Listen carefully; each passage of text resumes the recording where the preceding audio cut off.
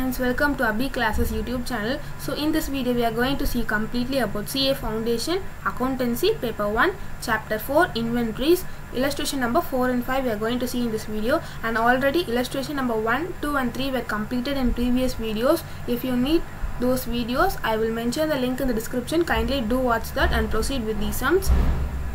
So let's move on to illustration number 4. Already we have completed all those introduction part.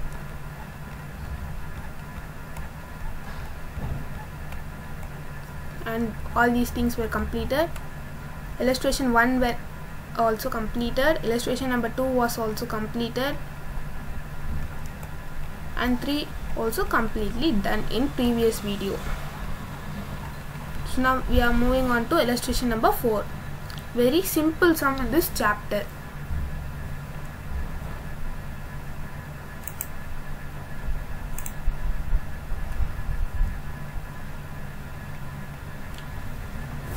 So, இப்போ illustration number 4 நம்ம போட போறோம். Illustration number 4 ல வந்து question எதுனா illustration number 2 ல கொடுத்திருக்காங்களா same question வச்சு தான் we are going to proceed the illustration number 4. Okay வா? Same question, second question ல இருக்கிற question வச்சு தான் all these sums were done. Okay. So, what is average price method? How to calculate using simple average method? Then we are going to see in this sum. Okay. See here, simple average is the question கொடுத்திருக்காங்க. Okay, இது எப்படி நம்ம பண்ணனும்னா இப்போ நம்ம question எடுத்துக்கலாமா?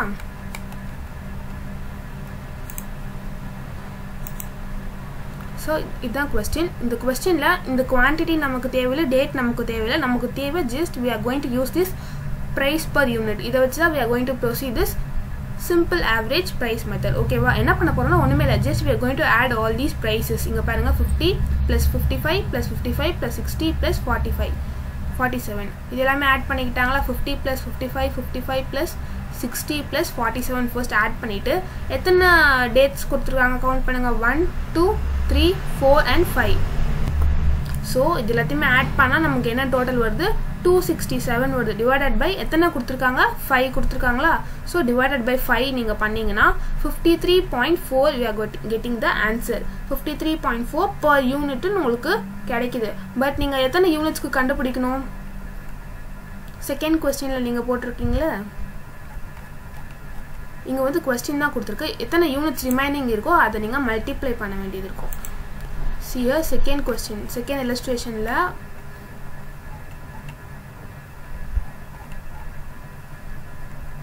see here, totally 2600 units question la கொடுத்திருக்காங்க. நம்ம வந்து 1600 units issue பண்ண பிறகு நமக்கு remaining how much units we are having? Remaining we are having 1000 units. So for 1 unit the price is, see here, for 1 unit the price is 53.4. For 1000 units what will be the price in பாத்தீங்கன்னா 1000 into 53.4, that is your 53,400. ஒண்ணுமே இல்ல, average price method na we are going to add all these units, price per units add பண்ணிட்டு divided by how many units are given? 1 2 3 4 5. So divided by 5, then you will get the answer of 53.4 rupees per unit. Per unit na என்ன? ஒரு யூனிட்க்கு. அப்போ நமக்கு வந்து remaining வந்து 1000 units இருக்கு second question. அதை வச்சு தான் நம்ம வந்து இந்த fourth illustration அதே क्वेश्चन வச்சு பட் மெத்தட் மட்டும் மாத்தி நம்ம போடுறோம். சோ எத்தனை யூனிட்ஸ் ரிமைனிங் இருக்கு? 1000 யூனிட்ஸ் இருக்கு. So ஒரு யூனிட் 53.4 னா அப்ப 1000 units எவ்வளவுனா we are going to multiply it. Then we will get the answer of 53,400. So that's all. That's about illustration number 4. Very simple sum. ஆனா இது எக்ஸாம்ல வராது, அதுவும் சொல்லிடுறேன். Illustration number 5. Illustration number 5 வந்து நம்ம செகண்ட் illustrationல வச்ச sums வச்சு தான் நம்ம போட போறோம். See here, on basis of the data given in illustration 2 and 3, calculate the weighted average price. In previous sum simple average price, here weighted average price, and also the value of closing inventory by weighted average price method. So first two sums we have proceeded with FIFO method, LIFO method, and fourth sum we have done with simple average method. In fifth sum we are going to proceed with weighted average price method. Weighted average price method means there are two difference between FIFO method, LIFO method and weighted average method. அதுக்கும் இந்த weighted average price methodக்கும் என்ன difference in sum போடும்போது I will explain. Okay, so just see this problem. We are going to proceed with these calculations by using the question from illustration 2 and 3. Okay, illustration number 5, question number 2 and question number 3 is here. Using this we are going to proceed. Okay, same தான், அதே format தான், அதே format தான் எழுதி வச்சிருக்கேன் பாருங்க. அதே date மட்டும் போட்டு வச்சிருக்கேன். என்ன டிஃபரன்ஸ்னா நம்ம வந்து in illustration 3ல வந்து நம்ம வந்து சேம் அதே format தான், பட் இந்த ஃபர்ஸ்ட் நம்ம பர்ச்சேஸ் பண்ணதை போட்டுட்டோம், நெக்ஸ்ட் இஷ்யூ பண்ணதை வந்து இது கூட சப்ட்ராக்ட் பண்ணி போட்டுட்டோமா, அண்ட் அகெயின் பர்ச்சேஸ் பண்ணும்போது நமக்கு இருக்கிற பேலன்ஸ் கூட நம்ம கீழே ஆட் பண்ணோம் பார்த்தீங்களா. இப்போ இங்கே 450 இருக்குன்னா நம்ம வந்து இந்த 455 நம்ம கீழே ஆட் பண்ணி செப்பரேட்டாக we have done. நோ, செப்பரேட்டாக நம்ம இன்னும் பர்ச்சேஸ் பண்ணுறது செப்பரேட்டாக கால்குலேட் பண்ணி அதுக்கப்புறம் வந்து இஷ்யூ பண்ணும்போது we removed from that. Okay, but in this sum we are not going to write it separately. இப்போ 4 டேட்னா என்ன பர்ச்சேஸ் இஷ்யூ வருதுன்னு அங்கேயே கம்ப்ளீட்டாக போட்டு போகிறோம். இந்த பேலன்ஸை நம்ம நெக்ஸ்ட் இதுக்கு கொண்டு போகிறது இல்லை. That's the difference between the FIFO LIFO method and weighted average price method. ஓகேவா, இப்போ நான் சொல்கிறப்போ புரியலனா கூட சம் போடும்போது you will understand. So first date is December 4. How much quantities? 900 quantities. Okay, what is the rate? At the rate of 50. So 900 into 50, what is the amount? Multiply with your calculator. 900 into 50 is your 45,000. Okay, done. Issues ஏதாவது இருக்கா? December 5ல there is no issues. So okay, balance வந்து அதே தான், same 900 at a rate of 50 which is equal to 45,000. First date completed. Okay, done. Next என்ன date? December 5. December 5 we are issuing. Okay, issuing December 5. How much units? 500 units.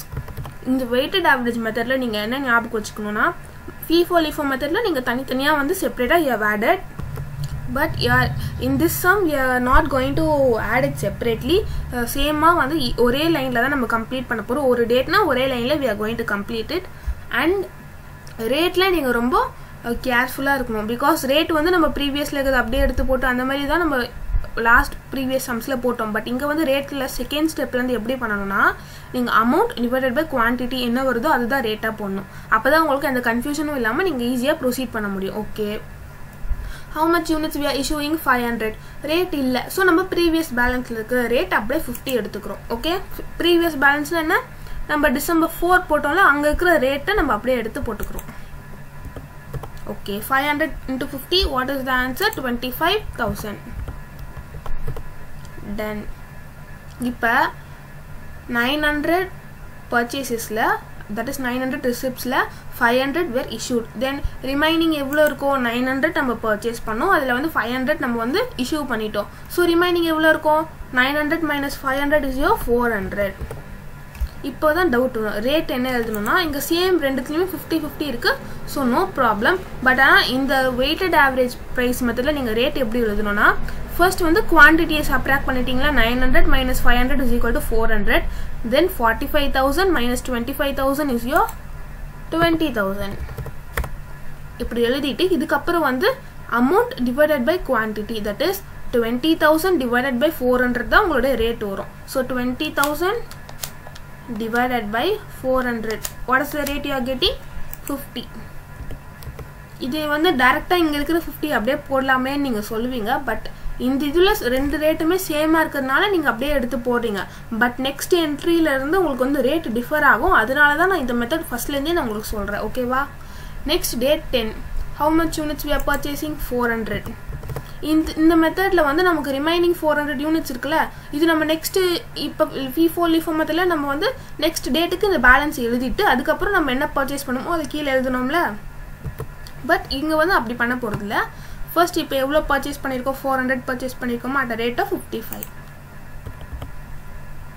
400 into 55,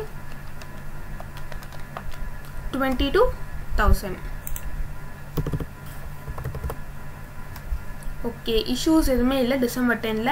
so இங்கே balance என்ன போடுவீங்கன்னா already balance வந்து 400 you are having. Again we are purchasing 400 units, so we are going to add 400 plus this 400 is your 800. அங்க வந்து தனித்தனியா போடுவீங்க. இது அப்படியே இங்க வந்து another time இங்க எழுதிட்டு இந்த purchases நம்ம கீழ போட்டு எழுதணும்ல, பட் இங்க டைரக்ட்டா நம்ம ஆட் பண்ணி சிம்பிளா முடிக்க போறோம். அதுதான் வந்து weighted average price method. So 400 plus this 400 is your 800. 50 இருக்கு, 55 இருக்கு. நான் சொன்னல ரேட் டிஃபர் ஆனா நீங்க என்ன பண்ணுவீங்கன்னு ஒரு டவுட் வரும்.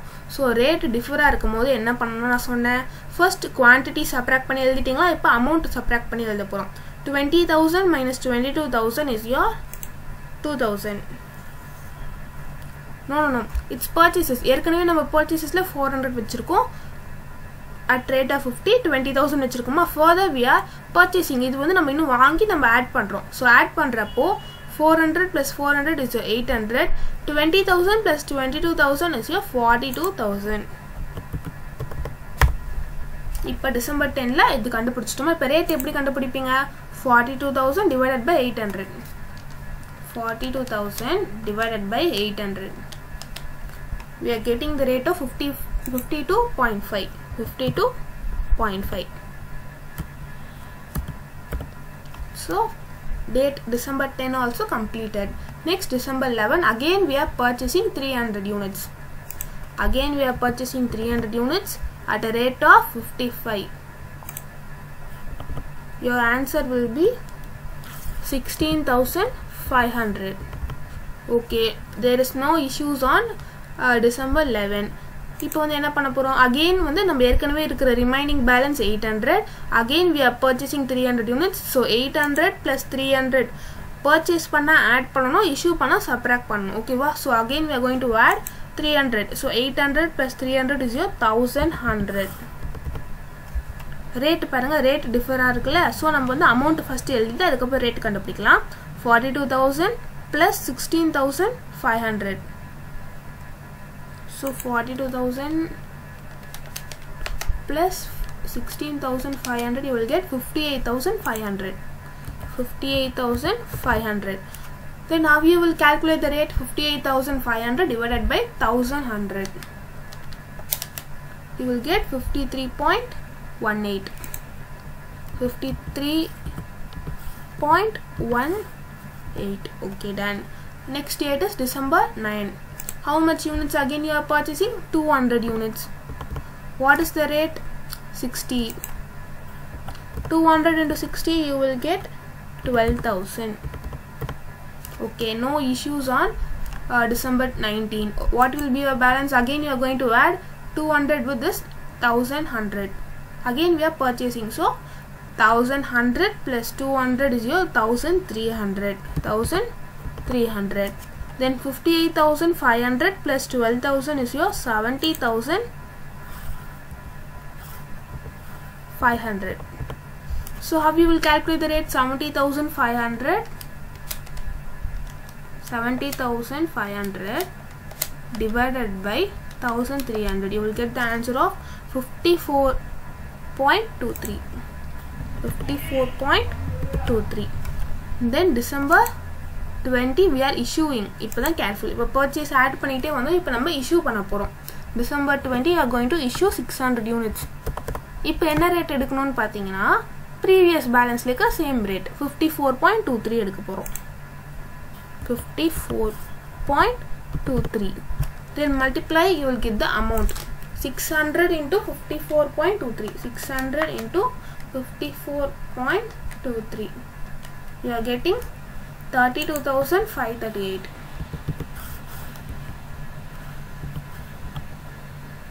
Then இப்போ வந்து balance வந்து 13,300 units we are having balance. அதுல வந்து issue பண்ணது எவ்வளவு 600. So நம்ம purchase பண்ணி நம்மகிட்ட இருந்தது 1,300. இப்போ நம்ம எவ்வளவு issue பண்ணிட்டோம்? 600 issue பண்ணிட்டோம். So 1,300 minus 600 you will get it as 700 units.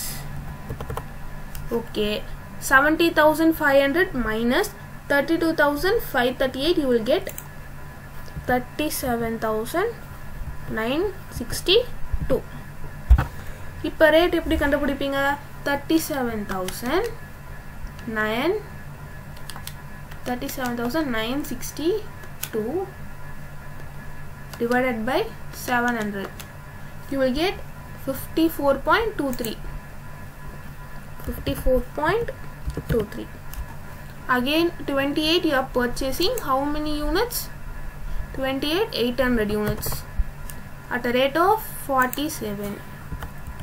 So 800 into 47 is 37,600. Okay, done. No issues on 28th day. இப்போ balance என்ன பண்ண போறோம்? ஏற்கனவே நம்ம கிட்ட இருக்கிற purchases 700 units இருக்கு. இப்போ again we are purchasing 800. So 700 plus 800 is equal to 1500. ஒண்ணுமே இல்ல, நம்ம previous balance கூட நம்ம purchase பண்ணா add பண்ணி போடணும், sale பண்ணா minus பண்ணி போடணும், அவ்வளவுதான். Amount பாருங்க 37,962 plus 37,600 is your 75,562. So how you will calculate the rate? 75,562 divided by 1500.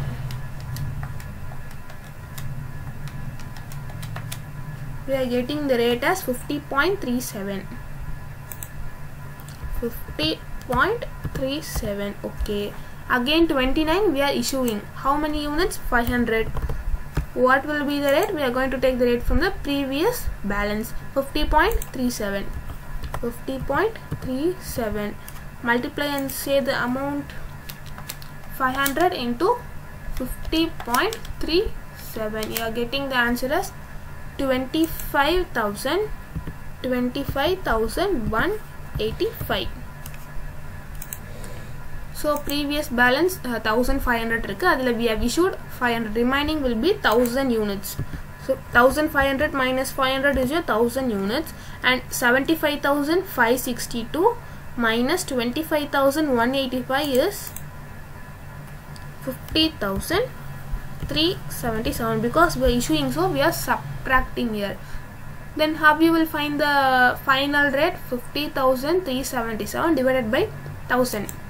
You will get again 50.37. So this is your final unit உடைய நம்ம amount இதுதான். ஓகேவா? இதுதான் நம்ம weighted average method யூஸ் பண்ணி கண்டுபிடிச்ச ஆன்சர். இப்போ புக் ஆன்சரும் இது சேமா இருக்கா செக் பண்ணிடலாமா? So நீங்க வந்து we have proceeded the sum from illustration number second question and illustration number third question வச்சு நம்ம வந்து இந்த sum proceed பண்ணி complete பண்ணிட்டோம். இப்போ ஆன்சர் வந்து புக்கோட மேட்ச் ஆகுதா பாப்போமா? We have got 50,377. See here, bookலையும் பாருங்க 50,377. So கரெக்டா புக்ல இருக்கிற மாதிரி நம்ம கிளியரா போட்டு முடிச்சிட்டோம். I hope everyone are clear with this illustration number 5. So சூப்பரா ஈஸியா இருக்கும்னு நினைக்கிறேன். உங்க எல்லாருக்குமே இந்த வீடியோஸை பார்த்துட்டு நீங்க படிக்கவே ரொம்ப ஈஸியா இருக்கும். So வீடியோஸை ஸ்கிப் பண்ணாம கம்ப்ளீட்டா பார்த்து என்ஜாய் பண்ணுங்க. வீடியோ பார்த்துட்டு உங்களுக்கு பிடிச்சிருந்தா லைக் பண்ணி ஷேர் பண்ணி கமெண்ட் பண்ணி அண்ட் சப்ஸ்கிரைப் பண்ணுங்க மறக்காம. ஸோ அப்போ தான் உங்களுக்கு இன்னும் நான் போடுற வீடியோஸ் எல்லாமே உங்களுக்கு நோட்டிஃபிகேஷன் வரும். அதை பார்த்து நீங்கள் படிக்க உங்களுக்கு ரொம்பவே ஈஸியாக இருக்கும். So that's it. Illustration number 4 and 5 complete பண்ணிட்டோம். Next வீடியோல நம்ம next illustrations proceed பண்ணலாம். இப்போ FIFO, LIFO method அந்த மாதிரி weighted average method இதெல்லாம் complete பண்ணிட்டோம். இப்போ வந்து இந்த மாதிரி மெத்தட் இல்லாம நம்ம வந்து பிராக்டிகலா எப்படி போற sums and proceed பண்ண போறோம். அதுவும் ரொம்ப ஈஸி தான். நான் உங்களுக்கு ஈஸியா எப்படி புரியுற மாதிரி நான் ஈஸியா சொல்லி தரேன். புக்ல பாத்தீங்கன்னா உங்களுக்கு ஒண்ணுமே புரியாது, கன்ஃபியூஷனா இருக்கும். இந்த ஸ்டெப் எப்படி வந்தது, அந்த ஸ்டெப் எப்படி வந்ததுன்னு உங்களுக்கு புரியாது. பட் நான் வந்து ஈஸியஸ்ட் மெத்தட் நான் ஒன்று வச்சிருக்கேன், அதை வச்சு நான் உங்களுக்கு ஈஸியா சொல்லி தர போறேன். ஸோ மறக்காம ஸ்கிப் பண்ணாம அதை பார்த்து கம்ப்ளீட்டா பார்த்துட்டு லைக் ஷேர் பண்ணி சப்ஸ்கிரைப் பண்ணிட்டு உங்க எக்ஸ்பீரியன்ஸ் எப்படி இருக்குன்னு கமெண்ட் பண்ணுங்க. Thank you so much. This is your Abhi Classes YouTube channel. So subscribe to this channel. Thank you.